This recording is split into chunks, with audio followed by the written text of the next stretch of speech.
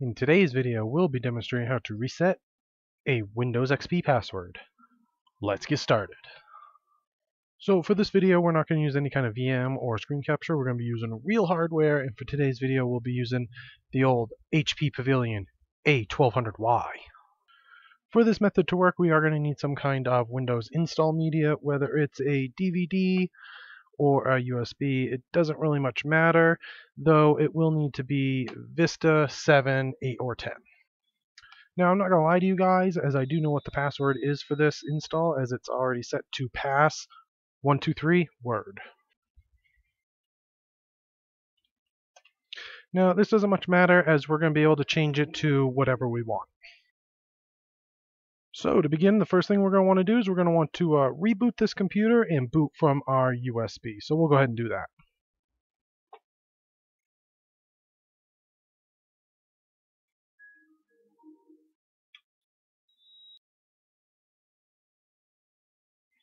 Now you are going to need to know what your boot menu key is. For me, it's escape, so we'll hit that right there. From here, we want to select our scan disk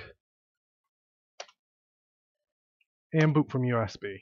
Now, this could take some time, so we'll go ahead and fast forward.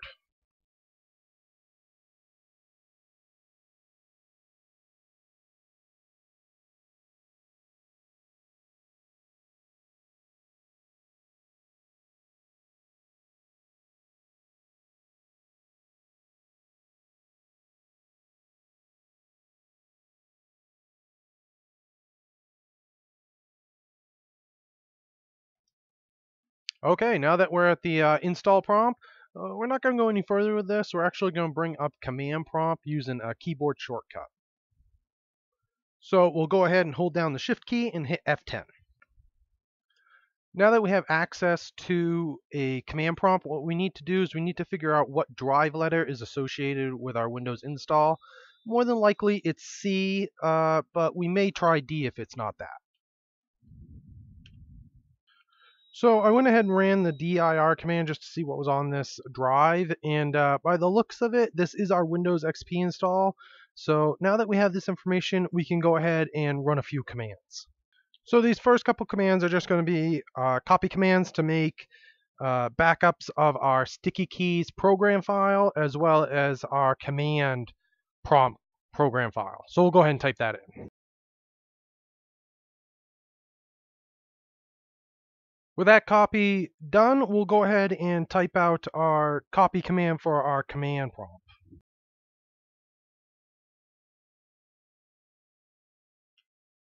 All right, with both our copies finished, what we need to do now is run our last command, which will actually copy our command prompt program file over our sticky keys program file without changing its name from the sticky keys name. So we'll go ahead and type that in.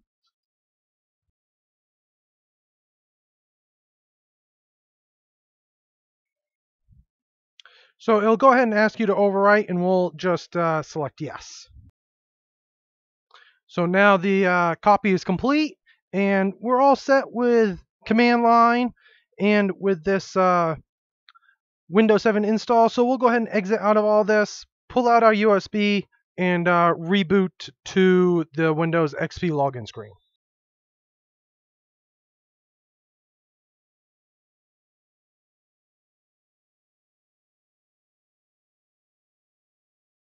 All right, from here, what we want to do is we want to try to open up sticky keys using the keyboard shortcut, though instead of sticky keys, it'll open up our modified file, which should be command prompt.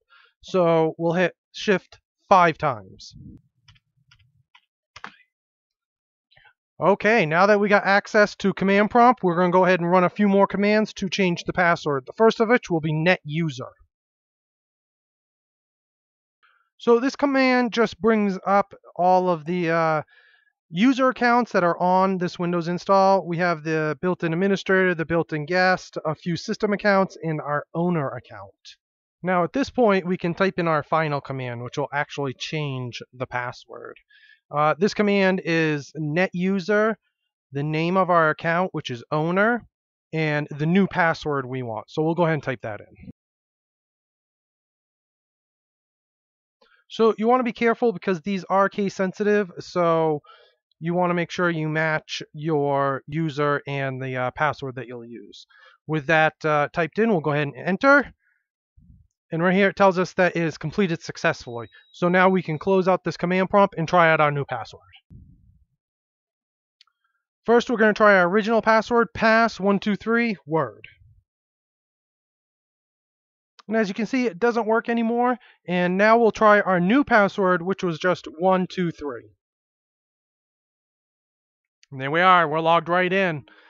And there we go. It really is that easy. What I want to do is log back out and show you guys how to change it again.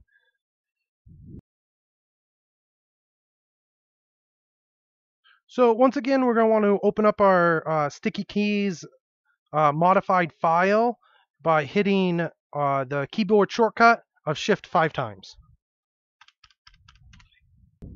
From here, we're going to change the password to our user account again, and this time we'll change it to something a little more different. We'll use Windows. Okay, as you can see, it says that it completed successfully again. So we'll exit out of this and we'll try our old passwords. So first we'll try our original, which was pass123 word. And as you can see, it doesn't work. Next, we'll try our last password, which was 123. And again, it doesn't work. We'll try our new password that we just changed it to, which was Windows. So we'll go ahead and type that one in. And there we are. It logs us right in. So that's how you change a Windows XP password. Knowledge is power.